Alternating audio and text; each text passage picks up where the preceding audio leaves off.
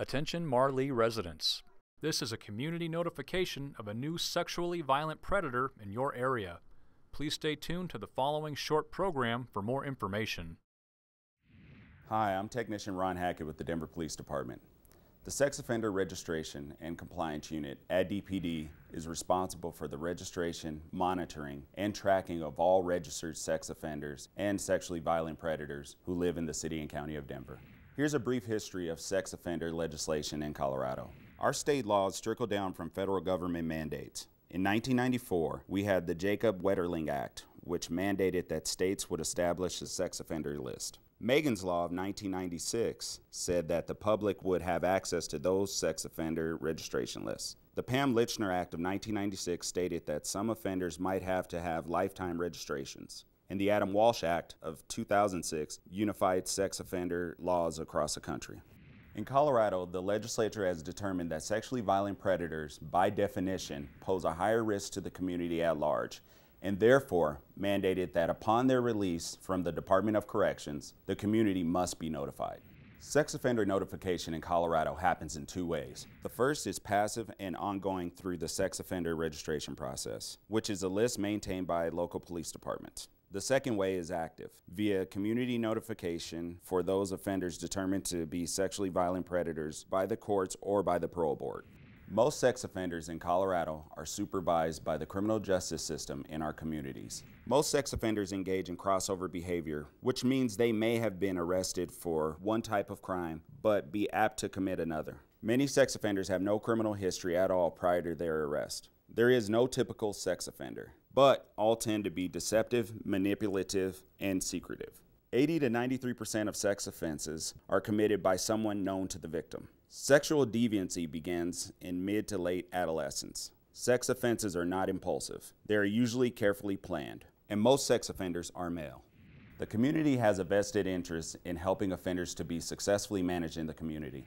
Sex offenders have the same need for housing and employment as any other citizen. Any citizen who uses sex offender information to harass, threaten, or intimidate an offender will be subject to criminal prosecution. There are approximately 16,500 registered sex offenders in the state of Colorado. About 65% of convicted sex offenders are placed in the community on probation. The remainder are in the Department of Corrections or Community Corrections. Offenders may be caught for one type of offense, but be at a high risk to commit another type. Crime of conviction is only one indicator of risk. A sexually violent predator must register with the Denver Police Department Sex Offender Registration Unit every 3 months for the rest of their life. The offender's residence must be verified quarterly by the Denver Police Department. The full sex offender registration list is available by calling the Denver Police Department Identification Bureau at 720-913-6756. Convicted felons and those with multiple convictions are posted online at denvergov.org/police. Remember, sexually violent predators do not represent all dangerous sex offenders. The community notification process and sex offender registration are not a complete deterrent to sexual assault. Now, here's a look at the newest sexually violent predator living in Denver. Here's an overview of the registered sex offenders currently living in Denver. There are 2,611 total living within city limits. In Denver Police District 4, there are 481. Precinct 421 has 82 registered sex offenders. Of those, 48 have felony convictions and 34 have misdemeanor convictions. Leon Keith Moskowitz is a sexually violent predator currently living in Denver. He's 60 years old and was born on May 16, 1960. He's a white male, 6 feet 1 inches tall, 145 pounds, with brown hair and hazel eyes. He's currently living at 1190 South Sheridan Boulevard, number 12, in the Marlee neighborhood of Denver. Schools located within 1 mile of this offender include Knapp Elementary at 500 South Utica Street, IM Academy South at 875 South Sheridan Boulevard, Denison Montessori School at 1821 South Yates Street, Force Elementary at 1550 South Wolf Street, Brady Exploration School at 5220 West Ohio Avenue. Parks located within 1 mile of this offender include Sanderson Gulch, Garfield Lake Park, Weir Gulch Park, Westwood Park, Westwood Utility Easement. Bus routes located within 1 mile of this offender include Route 11, South Sheridan Boulevard and West Mississippi Avenue.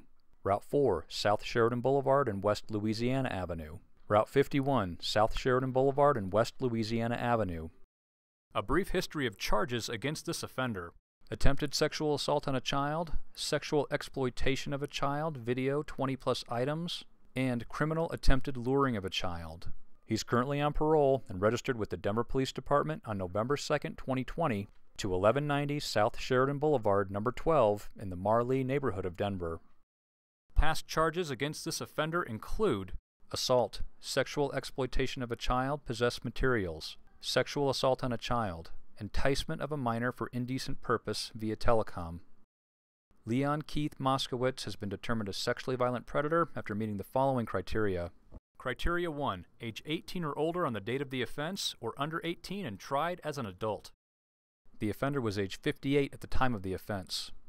Criteria 2. The crime must have been committed on or after July 1, 1997 and convicted on or after July 1, 1999. Crimes include sexual assault, felony unlawful sexual contact, sexual assault on a child by a person in a position of trust. The offender was convicted on June 15, 2018 for attempted sexual assault on a child. Criteria 3. The relationship to the victim was one of the following. Victim was a stranger to the offender, or the offender established or promoted a relationship with the victim primarily for the purpose of sexual victimization. The victims were 14-year-old males. The offender was not known to the victims. Criteria 4. Positive results are the passing of a risk assessment instrument administered by probation parole staff and a qualified treatment evaluator. Positive results include an assessment for the presence of a mental abnormality, a level of denial regarding the offense, treatment appropriateness and motivation, presence of sexual deviant interests. The offender was evaluated by the Jefferson County courts with positive results, determining him to be a sexually violent predator.